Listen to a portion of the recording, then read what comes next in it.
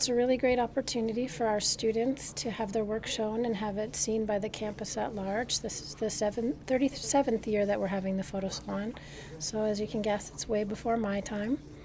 And I'm really proud of the students, and there's some really great work here. I think it's really important for them to get feedback on their work and to have other people see it. Several of the students are in my class, perhaps even some of the ones that won awards. And the judging is all done by professional photographers. It was the first time I experienced actual fluctuation in the San Francisco weather. You know, people were talking about how the rain comes and then it's out real quick. I was at the Golden Gate Bridge trying to get shots there, but it rained us out at like 3 in the morning. But the next morning, I knew that I can get a photogram. I don't know if Instagrammers know what a photogram is, but there's an actual hashtag for it. So I figured I can give it a try with the landscape and the basketball because I'm a huge basketball fan.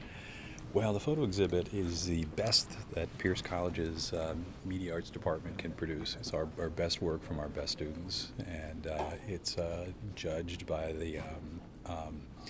the different teachers that are in the program to get in the show, and then they have outside judges pick the best of show. You know, the award-winning photographs. Rick's an amazing photographer, and I've had him in a handful of classes over the years. Had nothing to do with him producing this picture. That's all his pure talent.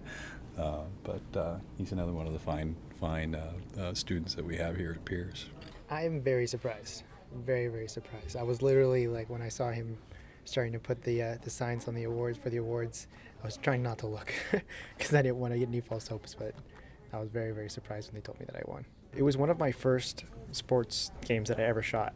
It was a Pierce baseball game versus Oxnard, and it was a very close game. Emotions really high throughout that entire game, so it wasn't surprising that there was such a collision like at home plate for a game like that.